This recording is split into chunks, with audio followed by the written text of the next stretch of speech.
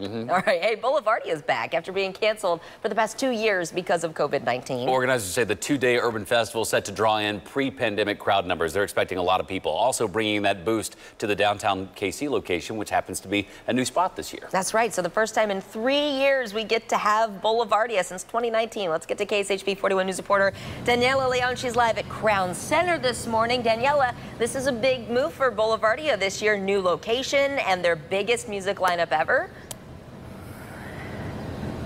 That's exactly right. Good morning, Lindsay and Taylor. Crown Center is ready to roll out the red carpet and welcome Boulevardia here. Now, tickets have been sold all over the United States for Boulevardia, and the Westin will have some international guests staying there as well. So as you can imagine, this is a huge deal, not just for businesses, but hotels as well. Take a listen.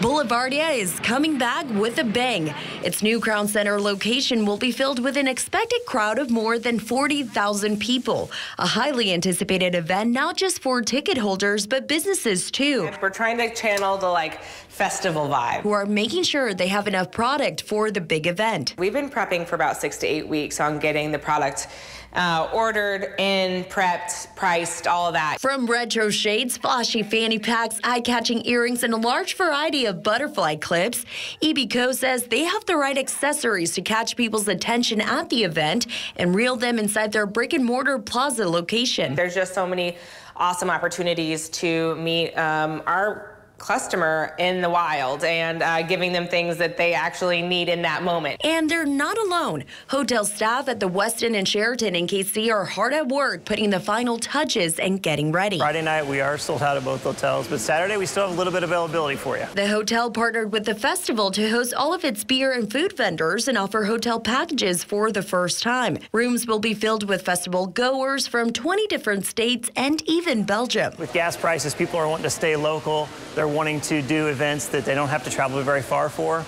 So Boulevardia is just one of those events for people that are able to do that here locally. In 2019, organizers conducted a study and found out the festival had a $1.3 million economic impact in Kansas City. With a new location and larger vendor and musical lineup, businesses are confident it'll continue to be an economic driver for KC. You know, I think they're anticipating 40,000 people this weekend, which is nuts. So even if we get a tenth of that just to walk by the booth, and it'll be really huge. Daniela Leon, KSHB 41 News. So here's a little preview of what's in store, you guys. We've got the Ferris wheel up and running this morning. We have selfie stations. We already have some food trucks parked already at 6 a.m. And as you can see, we have a lineup of vendors over here to my right, just ready to greet the tens of thousands of people expected to be out here at Boulevardia over the next 2 days. Lindsay and Taylor? Lots of, it's a really, lots of shade, lots of trees in the area. That's where Irish Fest is in the fall. So they know that spot works for a festival. That's going to be good. Daniela, thank you so much. And the party continues. The Westin throwing an after party for Father's Day. Tell us about that. Whoa. Yes, the fiesta continues, and the Westin's really excited about this. So, yes, it's happening right over there to my right. Tickets for this event can be found at Eventbrite. Some of the musical guests that will be performing at Boulevardia will kick off that Father's Day fiesta. If you guys will, there will be food, giveaways, lots of music, lots of party time, and we got the World Cup, just saying. Yeah. It's going to be a fun time. If it's for Father's Day for moms and dads, does the after party start at 8 I'm just p.m.? like Father's Day. You could have stayed up late and That's go a to plan that. we could do. Daniela, thank you very much.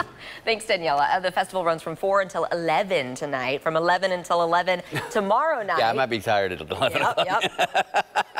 You can do it. Tickets are still available. You can buy on the Boulevardia website. Those tickets give you access to all 6 stages featuring more than 60 artists throughout today and tomorrow. Kids 12 and under get in for free.